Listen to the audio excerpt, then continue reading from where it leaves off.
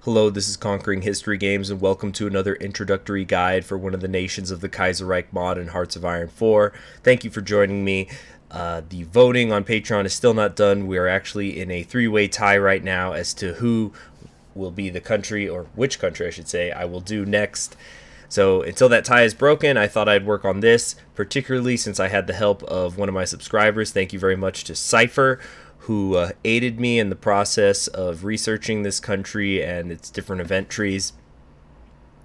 So today for the Princely Federation, I'm also going to be doing things a little bit differently than I have in other guides before, but because this video is probably going to be a little bit longer, there will be timestamps provided in the video within 24 hours of me uploading this. So let's get started. Welcome to the Princely Federation. Just to give a little bit of ahistorical context, the Princely Federation was formed when the British Empire was falling apart and a civil war erupted in India, eventually resulting in it being split into three parts.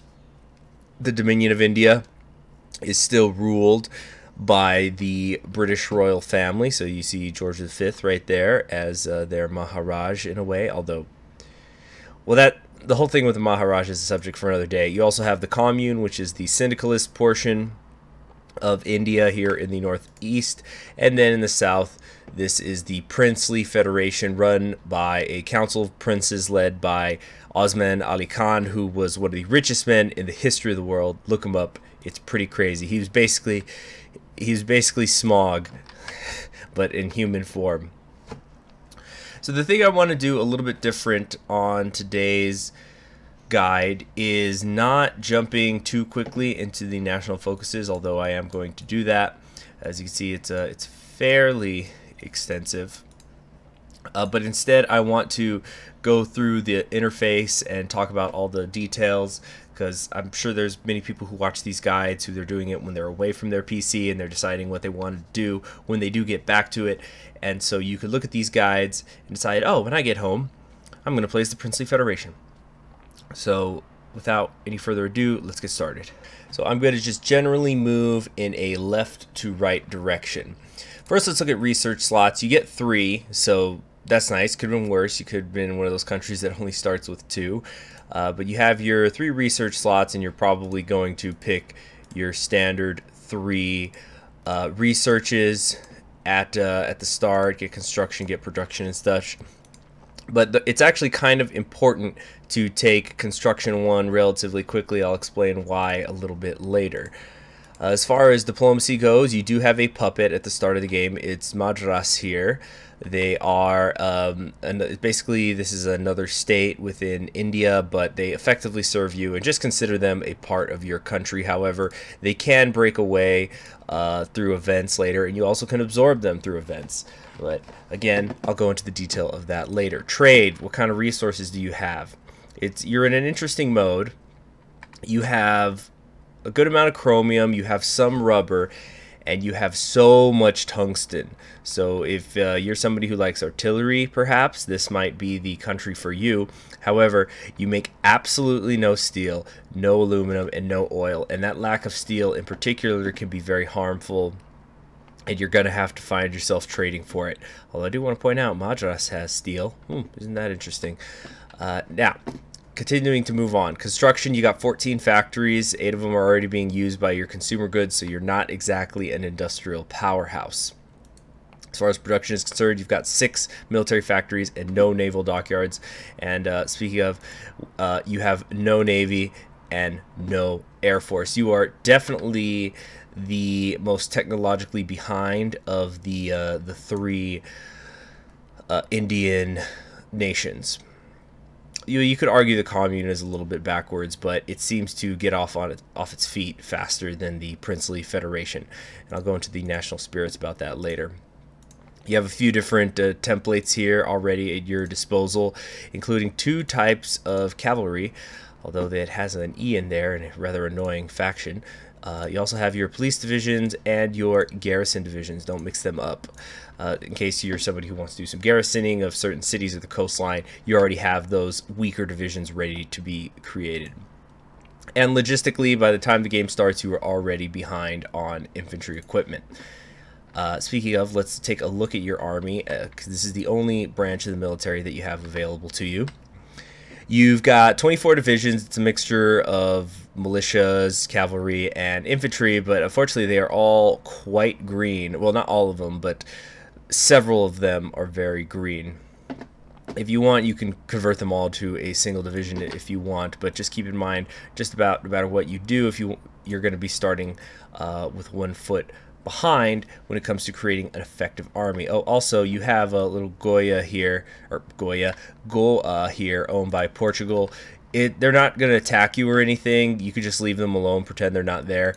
You do get a event through a focus much later where you could take that back, just like all the other Indian states do. Okay, civilian factories we already went over. We already went military equipment and stuff. I'm going to get to the national focuses in a moment, but I do want to go over a couple more things. Up here, you might notice you already have almost 1 million manpower available, and you're at volunteer only. Surprise, surprise, India has an enormous population. This is particularly evident if you look at some of these provinces. For example, Hyderabad has almost 10 million people. Bombay, in particular, has 17 million, and as you can see, they all are pretty big. Over here, Andhra's got 15 million, and this is important to keep in mind later, because each of these states is effectively a prince who think of it as its own small country, but they have all come together to form the federation. Osman Ali Khan owns Hyderabad, so that's why it's the capital. Here, let's just go ahead and take these forces and move them over to one of the borders. Now, taking a look at your commanders. Ali Khan is actually your field marshal, and he has the logistics wizard trait, which is pretty cool. It's not very common. And you also have defensive doctrine with him. So you don't have the offensive doctrine, but you also don't have that old guard trait that is sometimes so harmful to your field marshals. You also have quite a few generals, but they may not all stick around. Again, this is something that I'll go into detail later when we start looking at some of the events. We're not going to go over every single Princely Federation event, but we're going to go over some of them, and it's something to think about when you decide what you're going to do in your focus tree. Before we get to the focus tree, you want to look at your national spirits. It's a good habit to get into whenever you try a new country. You have the decentralized rule, which is giving you a negative political power cost, less national unity, but you get a higher division recovery rate. So if that's something that's really important to you, more important to you than political power, maybe it's something you want to hold on to. You also have the backwards economy, which is what is just crippling your industrial might. You're an authoritarian democratic nation. This can be changed, but that's what you start as, with not really any other challengers except for paternal autocrats in a distant second. But you're not going to become the minority party anytime soon, except through events. Interestingly enough, as your ministers, you have the Council of Princes as your head of government, because that is how things are run in the Princely Federation. And you have various other people here. They're all authoritarian Democrats as your other ministers. Also, I'm not going to go into all of them, but it is also a good habit to check your manufacturers when you start thinking about what kind of army you want to make, for example, or how you're going to direct your economy. For example, here you have the industrial company. You don't have anybody in electronics. You don't have anybody in synthetic resources like you would in more advanced countries. So these are important things to keep in mind. You also just have your basically standard, not quite as expansive as other countries, but more or less standard military high command and such. So I think without any further ado, we can just go ahead and hop into the national focus tree and start taking a look at it. Over here you have the India United section of your focus tree. This comes later in the game after you have destroyed the other two Indian states. They are all basically the same no matter which of the Indian countries that you play as. Although it's a little bit shorter here for the Princely Federation. You just get different bonuses, and this is also where your 5th research slot is hiding. Over here is stuff that has to do with coring the other nations. Those of you who were here, who were subscribers when I was going through my Totalist India run, you know that I am not a fan of these focus trees. And I'll just say right now, if the time comes that you play this game and you're playing as any of the Indian countries, and I would just say skip these focuses. They take way too long. There's something wrong with them, or whether it's something wrong or it's something done intentionally, they take far too long. It's absolutely not worth it. It just costs you political power. So I would not recommend taking any of these. But let's go towards the more immediate stuff. Now you have a political branch of your focus tree over here, which is going to determine what kind of government that you have, and then eventually who you will align yourself with, although this cannot be done until you have completed India United. So it's going to take a long time before you do this bottom part of the political focus tree. You have your science stuff, and it ends here in the new economy, which is where you replace your national spirit backwards economy. But keep in mind, you have to do all these industrial ones too before you get rid of your backwards economy. So this is a heavy time commitment, because you've got 5, 10, 14, 15, 16, 17 focuses you have to do this way to get rid of your backwards economy. And if you want to get rid of your decentralized rule, which is costing you political power, you have to head down here. So depending on whether you agree to the proposed reforms or not, this is going to take you 5 focuses. So these are things to keep in mind. You also have your Air Force tree, so that you can begin to create an army. Same thing with your Navy. Your army reforms are over here with the exclusive decision regarding if you're going to go princely command or a centralized command. A couple of focuses that allow you to create land forts if you want to get on the defensive against your other Indian nations. And then over here, the other tree that is in common with all 3 of the Indian nations, the preparing for the final struggle. So let's go into a little bit more detail left to right. First, talking about Osman addressing the council. You cannot take this until you're halfway through the year. So effectively, you can do 2 focuses before you address the council, if you wanted to do it as quickly as possible. So if you did 2 focuses and then waited a few days, then you could take that. So just for demonstrative purposes, I'm going to take, you can't take preparing for the final struggle, by the way. This takes 1 year, which is the case for all 3 of the Indian nations. So you're gonna wait a little while. You have some time before any war breaks out. All 3 countries are going to be building up in preparation for that. So just for demonstrative purposes, I'm going to institute some army reforms, and I will do a cut now, and we're going to come back halfway through the year and start working on the political tree. And here we are after I have already completed 2 focuses, and Osman has now addressed the council. You now begin 5, 4, 3, 2, 1 mark. And here we are. It's August of 1936. I've completed the Osman addressing the council focus, and now we can decide on if we want to refuse the proposed reforms or agree to the proposed reforms. But before I get into the political tree, which is going to take up most of the rest of this video, I just wanted to go into a little bit more detail on the rest of the focus tree and highlight a couple particularly interesting focuses. Now down here, even though you have the the little vial in these 2 focuses, this is actually not where your extra research slot comes in. You actually don't get it until down here, where you expand your research capability. So that means you'll have to have worked on your industry some, as well as your regular science research capacity here. And then of course you get rid of the backwards economy way down here, which you don't necessarily have to do. You could try to conquer India without doing that. It does seem to take quite a while to get down there, so that's up to you.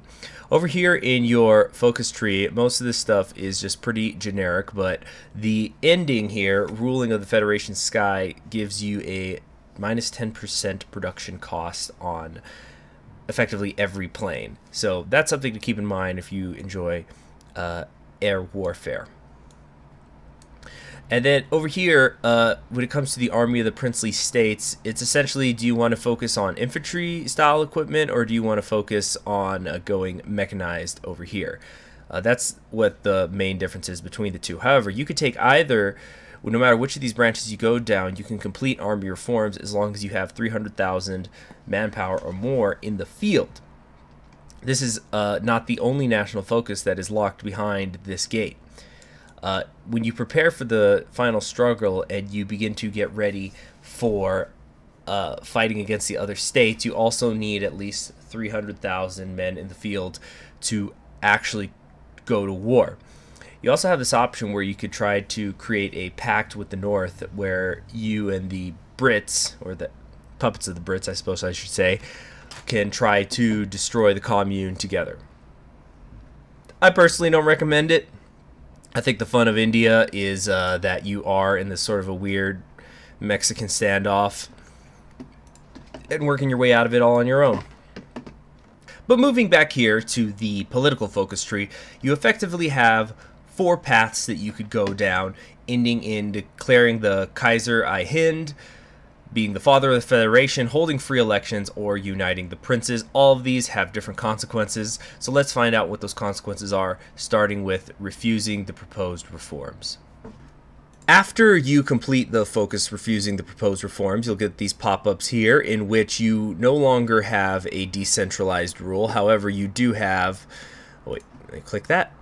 You do have the rebellious princes, which is even worse because you have an even lower national unity, even more of a daily political power cost, and you do not even have the division recovery rate that you did before. So they're beginning to talk about an open rebellion. So let's keep going down this path and now dissolve the council. This is going to get rid of the authoritarian democracy as your form of government, and you will instead become paternal autocrats because you've dissolved the legislative body that runs things. So you are just going to effectively be a monarch. The Council of Princes has been dissolved. So it basically says here that the princes are going south. They're going to create a rebellion. You're going to lose more political power.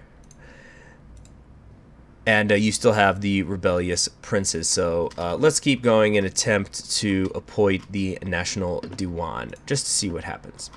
It's been less than a month since the Council of Princes was dissolved, and then you have the betrayal of Krishna Raja Wadayir IV.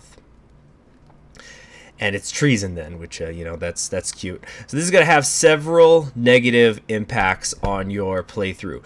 Of course, you're going to lose the popularity of your paternal autocrats, but you're also going to lose several generals. Most notably, you're going to lose Terapur and Janyato Nath Chadahuri, sorry, any Indian viewers. So if you're somebody who's been wanting to do tanks, which I could understand, you do have a fair amount of chromium, maybe you want to do tanks as the Princely Federation, or maybe you want to do them later in your playthrough, you're going to lose them. So if you're somebody who wants to do that, you probably don't want to go down this tree. But yeah, so you get it's treason, then they immediately declare war. You don't lose any of your soldiers. However, it's not quite over yet. Let's fast forward. You also are going to stop researching this national focus because you have to be at peace to do it. You need to be at peace for a couple of your focuses. So just for demonstrative purposes, we're just going to grab something else. But what else is going to happen? Then you have the coastal revolt, and you have another nation that's going to spring up.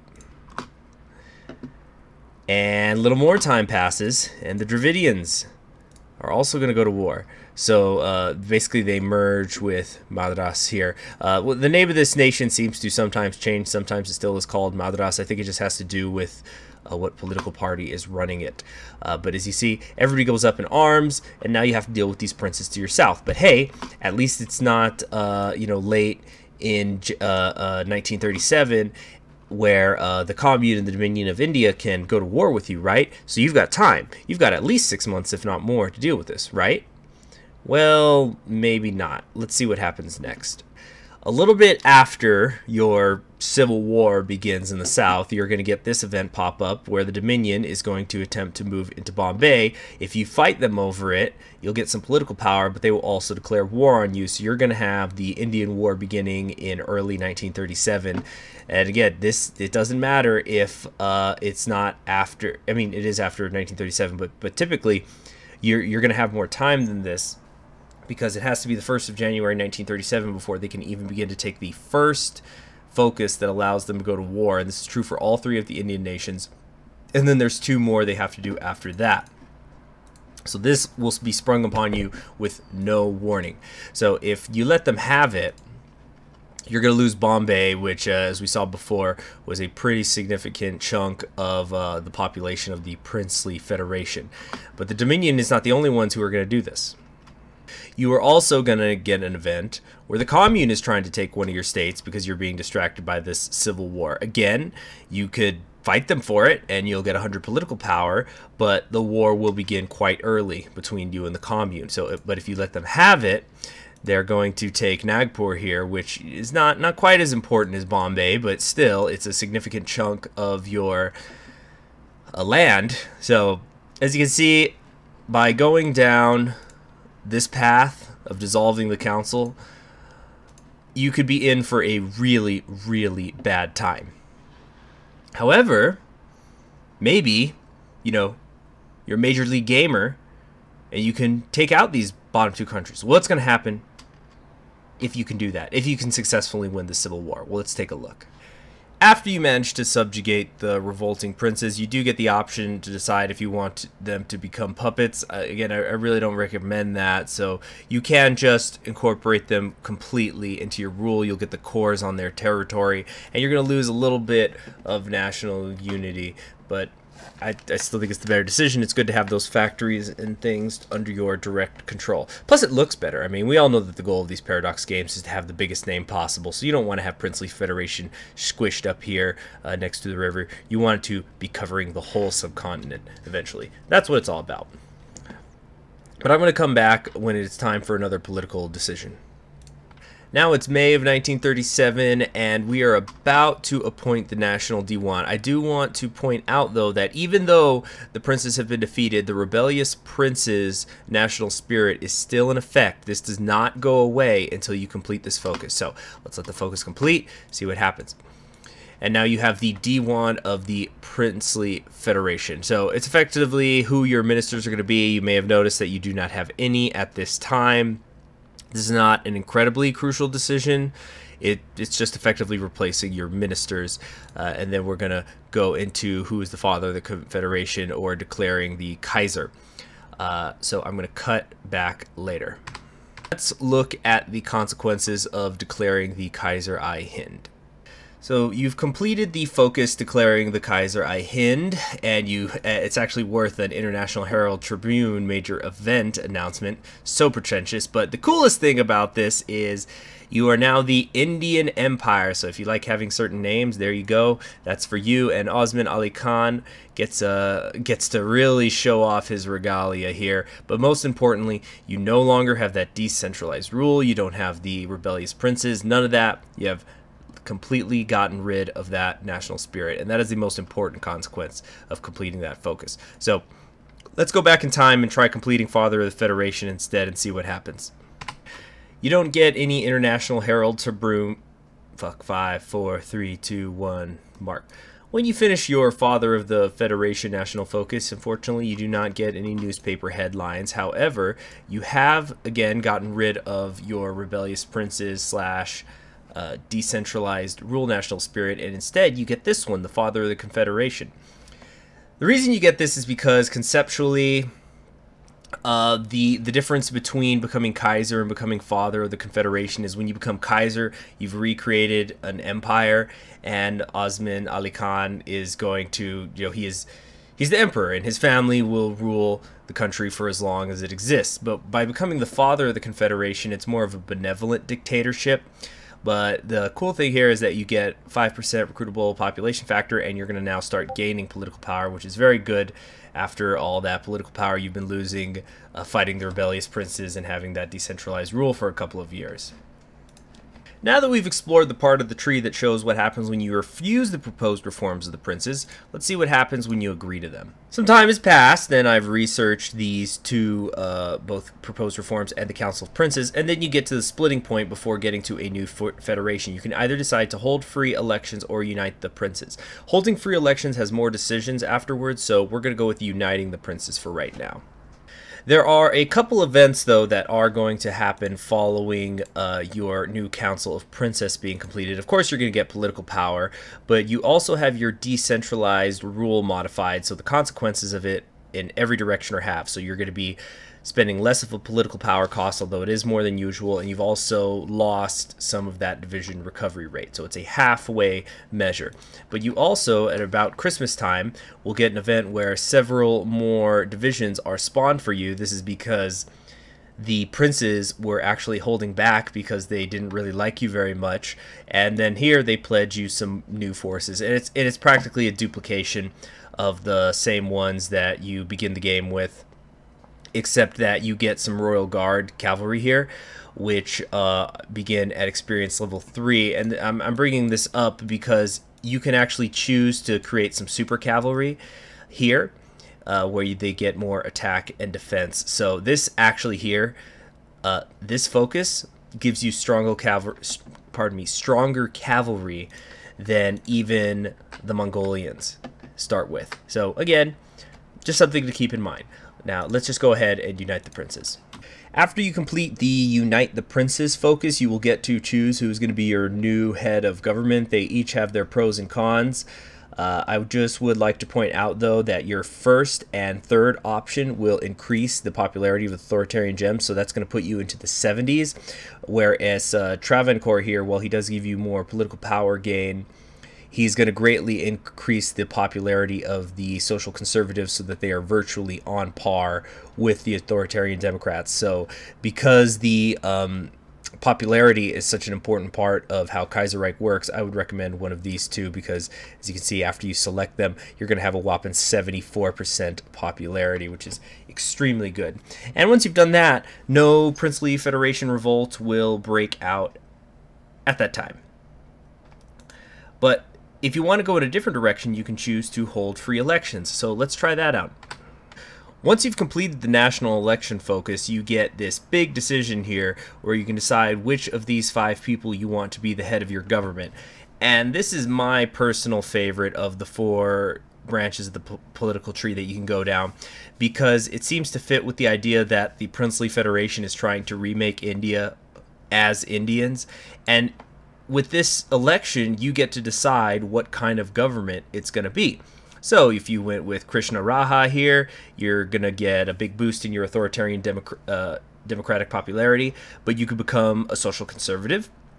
You could go with this guy who also is an authoritarian Democrat, but you could go with social conservative again, or you can go with being market liberal, which is probably a little bit dangerous because you have a loss in your political power gain, and you have to take longer to build military factories. But it's very interesting, I think, because see, let's just let some time pass. You also get a new this also will determine what the name of your country is. So you have the Deccan Federation here. Now you see Osman is still going to be running things, let's be clear about that, but you do get different names for your country. For example, here I went with Varma, and your country's name becomes Hyderabad, and you are a social conservative country. A quick side note regarding the sale of Ceylon. This is an event that happens while Germany is going through its Black Monday reforms. If you do accept it, you will receive Ceylon. If not, the German Empire gets to keep it. There's really no reason to not take it. The Commune and the Dominion of India will have a lowered opinion of you. However, they're already at -200 and then some. It's just that -200 is the lowest you can go. So again, no reason to not take it from the Germans. And then you just decide if you want to have them be a puppet or not. I'm just going to merge them into the nation. Again, it doesn't particularly matter which way you go. It's your own personal preference, but it's not an event that pops up every game. I guess technically there's a 50-50 chance of it happening, but just keep an eye out for it.